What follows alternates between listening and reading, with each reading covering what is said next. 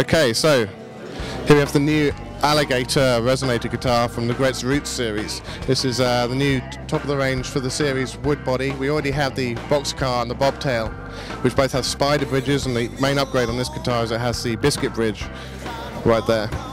It's a more desirable kind of bridge to have for a resonator guitar, gives a fuller tone. It still has that brushed aluminium on there, and if I bring the headstock right here, you can see it's got the extra detailing on the headstock with that pinstriping around the edge. It's also really light for a resonator guitar. Great sounding guitar, great value.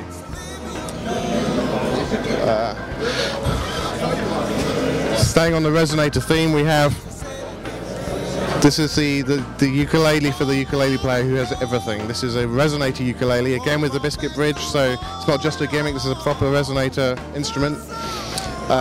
Gives the ukulele a slightly louder, a bit more twangy top-end tone, as you'd expect from a resonator. And again, really good value, great instrument, great fun.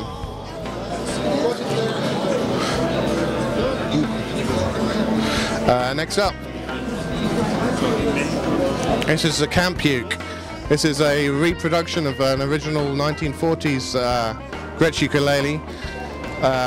As part of the Roots series is really all about the fact that Gretsch did all this kind of stuff long before they did electric guitars, and this really reminds you of that. This is the originals were from the 20s, 30s, 40s, are really collectible on the vintage market, and this is a reproduction of one of them, and just reminds you that Gretsch has been going a lot longer than you think it has. So great fun little thing. 130 years, all in. What have we got next? This one here. Ooh. This is a guitar ukulele. So it's a 6-string ukulele. It's strung with the same intervals as a guitar, but it's strung A to A, as if you had your capo on the 5th fret of your guitar. It's got the nylon strings, so it still sounds like a uke, but you can play it with your normal chord shapes. It means you don't have to learn a whole new instrument. But on top of that, you could use it as a travel guitar, comes with a gig bag, or you could use it as an overdubbing guitar, just give it a little bit of extra different tonality on your recordings. And again, we've got the slotted headstock, a nice semi-satin finish. Really cool little thing. Again, the gift for the guitar player is it has everything. Stick this in the back of the car, stick it in your suitcase, you can put it anywhere you want. Okay?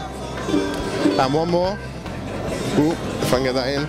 We got this Jim Dandy guitar. It's a flat top acoustic. This is really great value for money. You'll see these in your VW camper vans, you'll see these on the beach, you'll see these in the games room, you'll see these on frontmen of Americana bands, rockabilly bands. Everyone should be playing these things. We've got a brown sunburst on there, you've got the pickguard with the G, the Gretsch G. It's a short scale, 24-inch scale, so it's really nice and easy to play.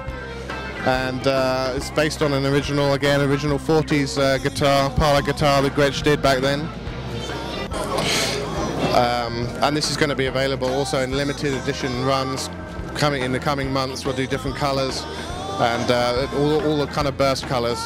And a great fun guitar. Again, something all guitar players should own. Sitting in the living room, play it while they're watching TV. You know, really fun instrument.